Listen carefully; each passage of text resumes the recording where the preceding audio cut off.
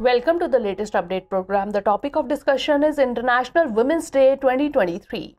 International Women's Day falls on March 8 annually. On this day, women are recognized for their contributions to society, economy, culture, and politics. It also brings attention to the ongoing fight for gender equality. DigitALL, Innovation and Technology for Gender Equality is the theme for the International Women's Day in 2023.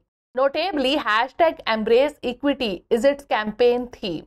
Now moving on to the historical background. The first National Women's Day was celebrated in the United States on February 28, 1909.